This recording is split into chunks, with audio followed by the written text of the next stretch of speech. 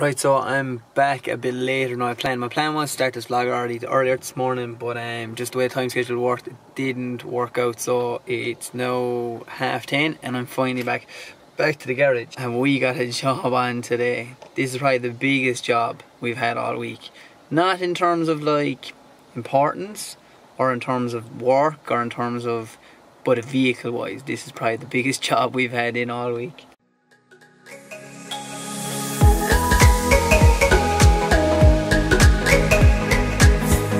So what this big daft is in for, it is in for, basically it was bought out of England. I think it's even still on English plates. It was bought out of England a couple of weeks ago, and the customer's fleet of trucks are black as well, so it's a handy job. But it had a sticker on it, so you can see perfectly in the truck where the sticker was, and then how the rest of the truck has been brush washed over the last couple of years, and how the rest of the truck is now faded. So we're here now to remove all those marks and get it back to uniform colour and get the gloss levels back up so that you wouldn't really realise that sticker was there beforehand.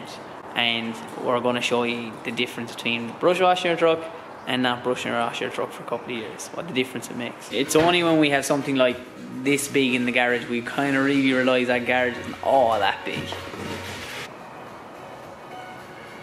Okay, so what I was saying earlier, guys, was you can see there's lovely, I won't say perfect paint, but a lot better than what's here. So this is where the sticker, the old company logos used to be on whoever used to own this truck, and you can see this is where the rest of it is where they brush washed it. So all we're going to try and do is, because you can see, look, swirl and oxidized shiny paint. Swirl and oxidized shiny paint. So guys, that's what happens when you brush wash. You either use harsh chemicals in your truck, so these harsh TFRs are on the market at the moment, and the likes of brushes. Doesn't matter what brushes, I don't care how much you pay for it or what brand it's called, brushes are going to cause damage like this. You can keep your truck like this, using the right products, the right techniques and the right methods, or you can keep your truck like this by using harsh chemicals and brushes. It's up to you. So I'm above here in the office and working away on paperwork and editing a vlog, and I was like, Ira, I'll go nosing through Snapchat as you do, and happened to come across our company Snapchat, as you all should know and you all should be on. And you'll find a link and stuff in our bios, and you'll find a link on our Facebook page to our Snapchat. I'm trying to get that camera to focus. Anyway, so it's clicking through it anyway, and I can hear them working away in the truck down below. But I haven't been downstairs since they started it, so I'm not sure how they're getting on with it, and that truck is bad. So clicking away, and this is what I find. So click, click, click. That's yesterday, that's today, that's there and today.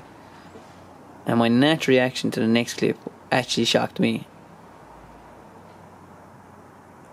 That's crazy. Anyway guys, if you want to basically see stuff as it happens around here and you don't want to wait for the vlog to come out, best thing you can do is head over and add us on Snapchat, and you'll see stuff literally as it's happening. I'm going to go downstairs and see how this truck really is turning out, because that's the first clip I've seen of it, so I'm going to go down and check it out. So I'm going to try the same thing Darren tried on our Snapchat account. This is the way the truck came in. As you've seen already in the video, it is in pretty bad condition, and this is where we're getting it at. This was never the plan for this truck. It was meant to just get it back shiny, but it is crazy the result we're getting with it. Good old Menzorna doing its job, to be fair. The lads have tried a few different things. They've tried mixing both using 300 and 400 and 322 and all the rest of it. I think what they're coming up with is 400 is doing enough cut and adding enough shine, so it's a one-stop product.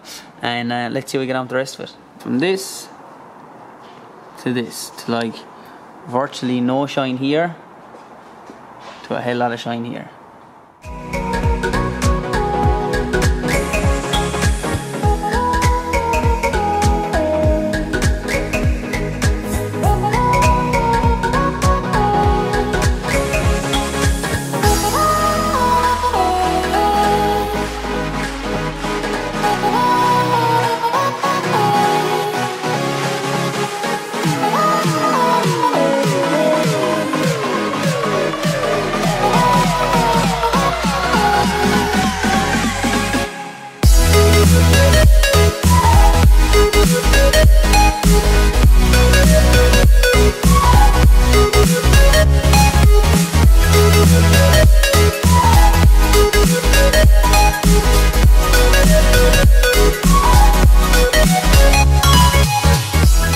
Right guys, it's really cold here today and we finally got the truck finished. As you can see from the reflection behind me of the recovery truck, which is right there, there's some shine off this truck.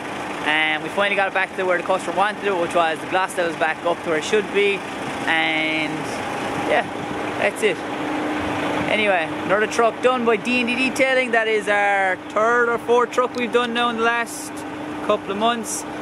But yeah guys, stay tuned. I'm sorry I didn't get as much footage as I wanted to about this truck, but it's just I was away in another event the weekend, and with the lads been under pressure and stuff like that, it just didn't get a chance to happen. So unfortunately we didn't get as much footage as I would have liked to have got.